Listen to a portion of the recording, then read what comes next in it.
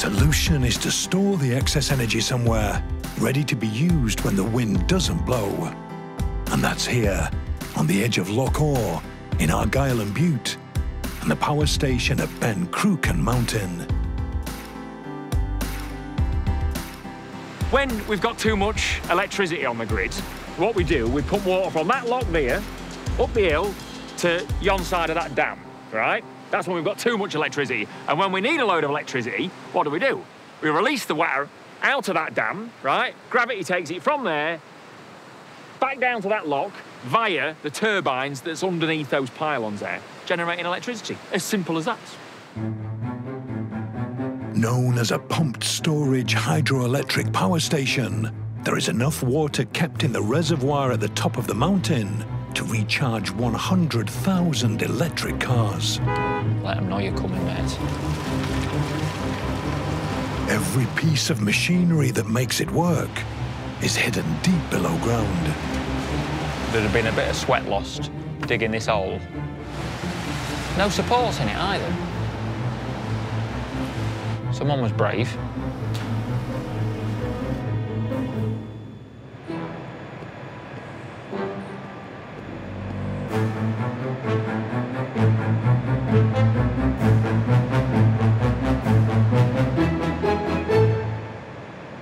Built in '65, right? Not with a boring machine or anything. 1,300 folks came in, called the Tunnel Tigers, right? And you can still see there's some down there, odd holes where there was drilling and putting dynamite in the holes and blowing it up. So yeah, they blew this up. Took them 6 years to do it. It's massive. Where the turbines are, those 4 turbines, about 7 stories high. We're a kilometre into the mountain, and she's wham. The beauty of Cruachan is that it can act fast. It takes 30 seconds from the electricity system operator requesting more power until Cruachan is at a maximum load of 440 megawatts. It can maintain that for 16 hours, helping make up for the intermittency of wind power.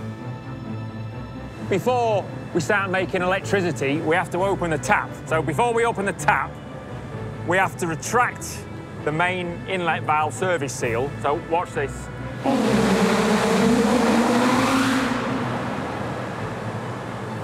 Now we're going to open the main inlet valve, which is the ball valve. You ready? Watch these arms down here. Right, you can hear that, just hear that. That's the water rushing past. A lot of water above our heads in, what we're calling it, the pond. Andrew's calling it a pond, right?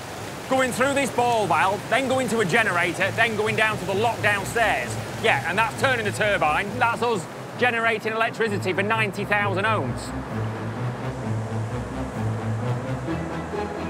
Do you want it closing? Yeah.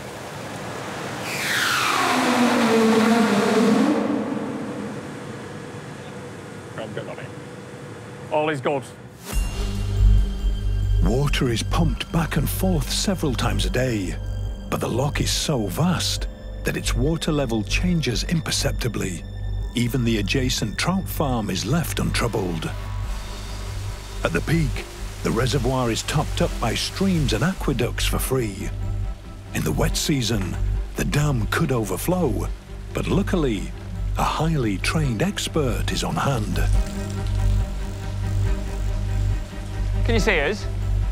Yeah, what we've got here is like the safety overflow valve, the safety valve.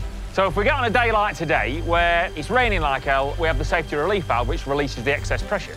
This will get rid of, when it's wide open, 14,000 litres a second, right? To test it once a year.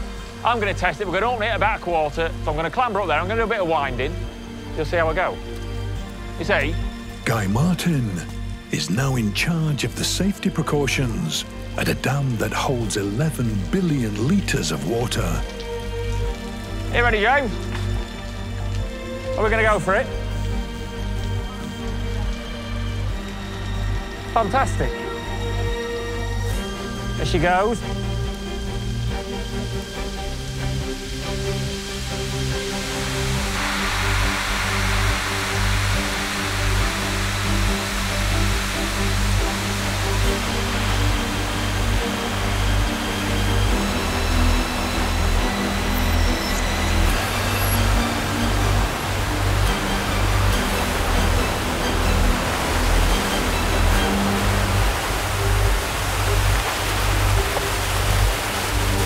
going, keep going, keep going, keep going.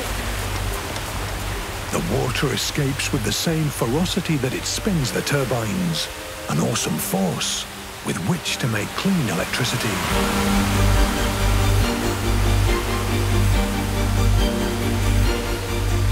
Yeah, that works the best. 100%.